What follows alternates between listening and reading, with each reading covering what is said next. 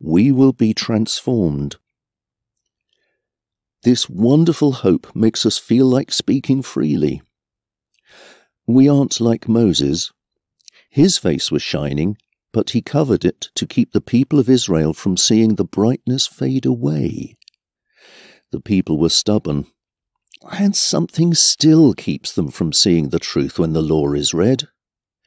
Only Christ can take away the covering that keeps them from seeing.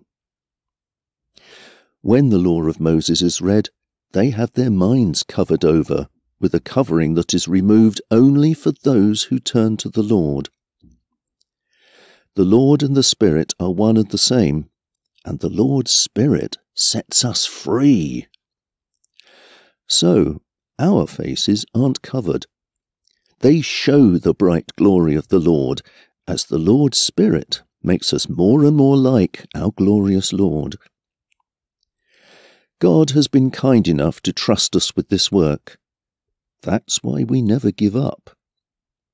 We don't do shameful things that must be kept secret, and we don't try to fool anyone or twist God's message around. God is our witness that we speak only the truth, so others will be sure that we can be trusted.